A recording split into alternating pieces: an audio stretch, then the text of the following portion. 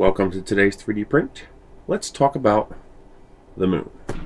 Stay tuned. You're going to like this.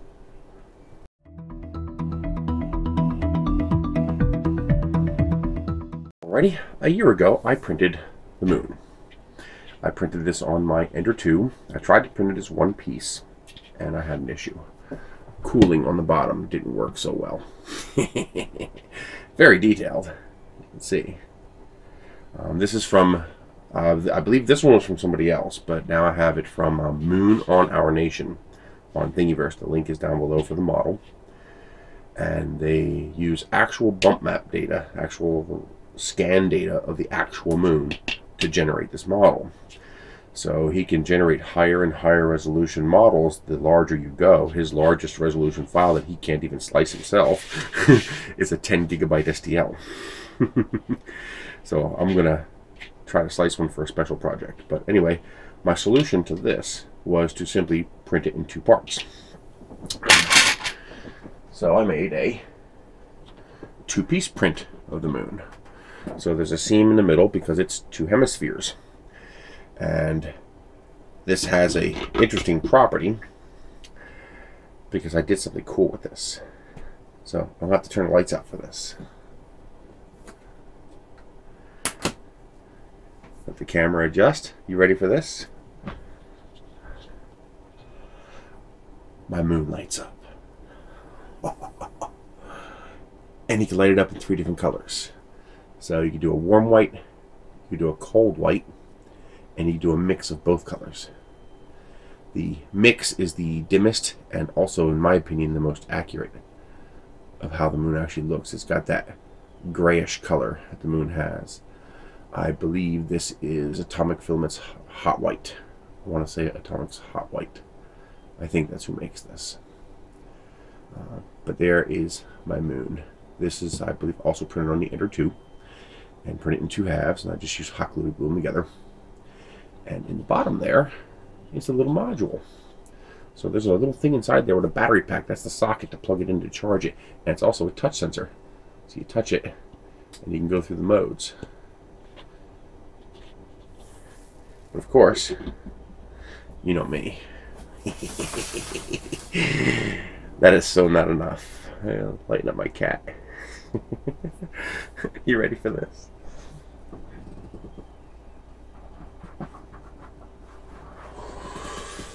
Yeah.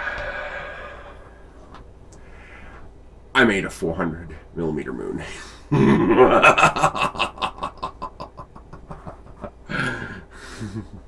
That's no moon, that's a space. No. It's a moon. Here's the bicolor mode. It gives you that nice moon-like color. I had a little bit of a layer shift up top there. This is printed on the S4, the CR-10s4, and this thing is absolutely massive. It is so freaking massive. Every crater is on here. So what I wanted was a higher resolution model of this, so that I can make this thing even bigger and make it justify that big size and the hundreds of hours it's going to take me to print a 500mm version of this. That means 25% larger than already this thing is, with a 1.2mm nozzle. I'm going to try to do it single wall. I don't know if that's going to work. It's probably going to take 2 walls. That'll give me a 2.4mm pitch. I believe this was 6, which is 2.4mm. So I might even need to do 3 walls in order to have enough sacrificial internal layers to be able to complete the top without it failing. So 2 perimeters at 1.2mm would be the same as this. This is 6 perimeters, and there was some failing inside, intentionally, sacrificial perimeters in order to make sure the outer perimeter succeeded. And so if I'm going to make it 25% larger, I'm going to need 25% more perimeters. So I think 3.6mm thickness should do it. So 3 perimeters with the 1.2mm nozzle, I believe, might do it.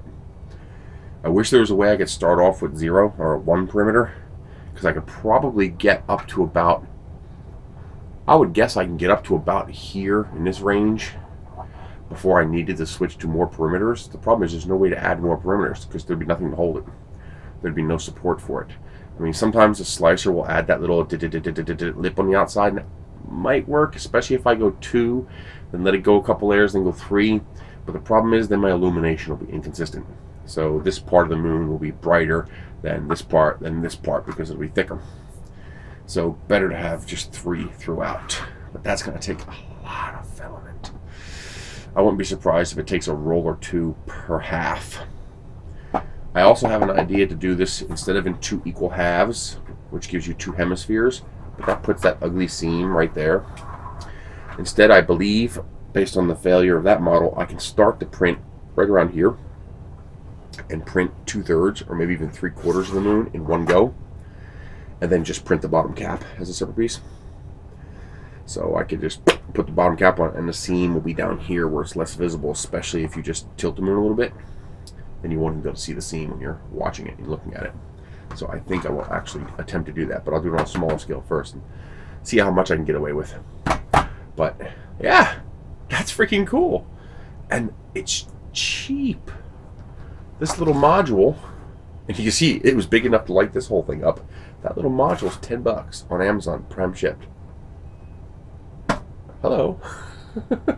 They sent me one, and I was like, that's so damn cheap that I bought a second one to put in this one. So this is a HE3D.